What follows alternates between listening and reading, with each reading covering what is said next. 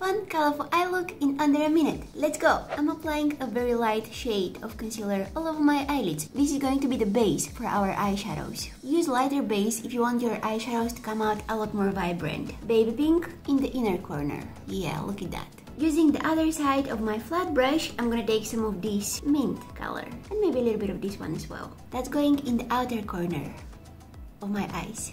Nice. Blend, blend, blend, baby. Yeah. Take a deep breath. It's time for eyeliner.